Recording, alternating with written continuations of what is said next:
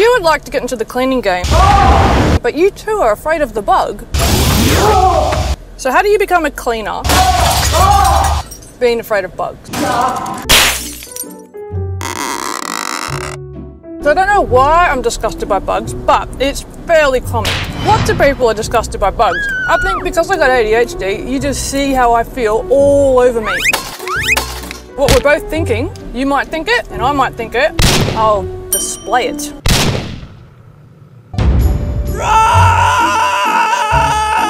So how do you become a cleaner being afraid of bugs? Well, I got forced into it. I'm a cleaner because our rent got jacked up $130. All right, I would not have chosen the cleaning life, not because I don't want to be a cleaner, but because I don't want to deal with bugs, bins, or toilets, sensory issues. How do you overcome it? You have to have bug spray first of all. If you forget your bug spray, you're going to have a really bad day. And don't cheap out on your bug spray. You get the knockdown fast. You pay for the Mortain, you pay for the brand, who cares? So buy the big bottle and get one with a really far-reaching spray.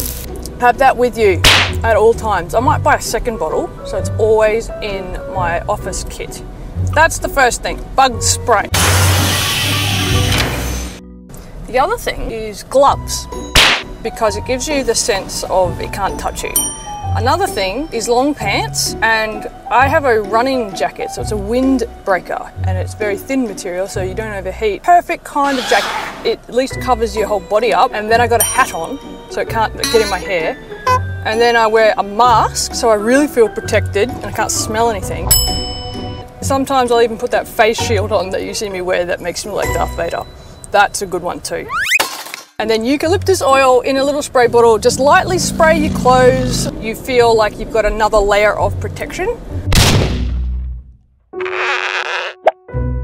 The bugs will usually be in the bin bag, so I just like move the bins, like ruffle them a little to try and get them run out. Nothing's run out, then I have a little more courage. And then I take the bins from all the areas and I put them in the middle of the floor, because it'll give them time to escape and run out, so that they don't come with me in the car. I don't ever take a bin bag from the bin and put it straight in the car. That's a no-no, you never do that.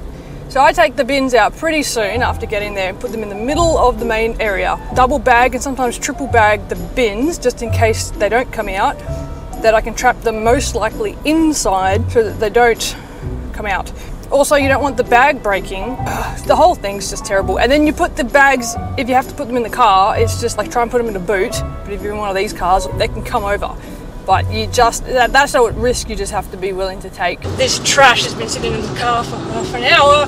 Oh my goodness, I just freaked myself out. It's just this. That hopefully you ruffled the bags and double bagged and moved the bags and made the bags wait long enough to protect yourself.